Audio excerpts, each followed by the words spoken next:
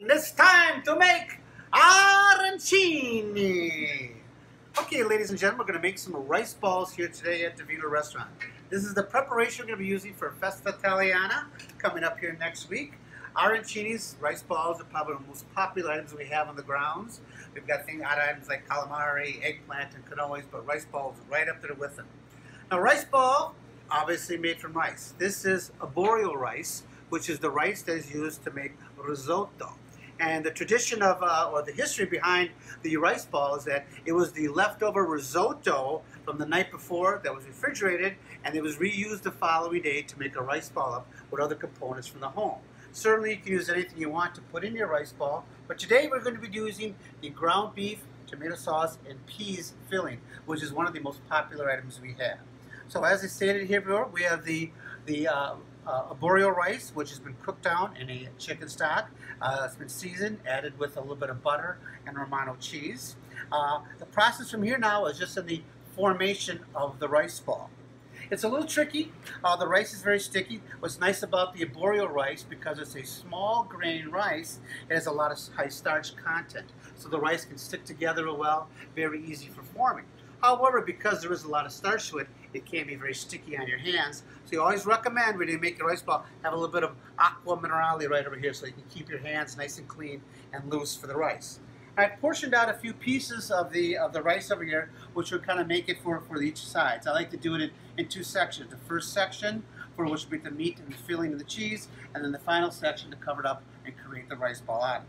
So I'm going to begin here with the first process with the first part of the ball. Just kind of get it nice and flat. I'm going to take up another one over here too with a little extra arboreal rice.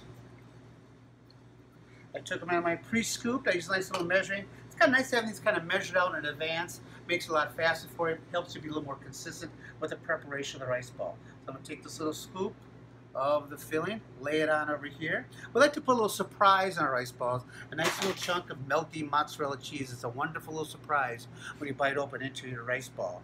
Now I'm going to be taking that other layer of rice from the arboreal over here, which I've pre-flattened out, and just putting it over the top. And now the process is pretty simple from here. Create yourself a little snowball, or what I like to call an arancini rice ball. That is it at this point in time. Now from here, we like to go into what we call a slurry, which is, you can use an egg wash mix if you'd like. Here I just got a little bit of flour and water. The water kind of compasses around the rice ball and helps us coat then for the meat rice ball.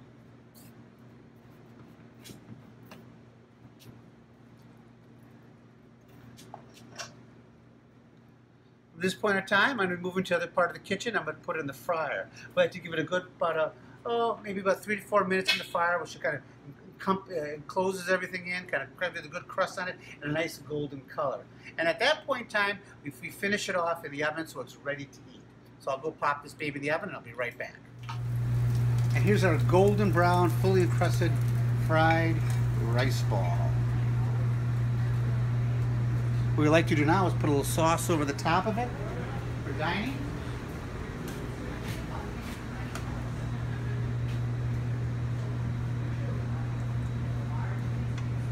And this, my friends, is what flocks everybody to the grounds of Festa Italiana. Arancini the rice ball with a little tomato sauce and some Romano cheese on the top, glass of red wine. We're all happy.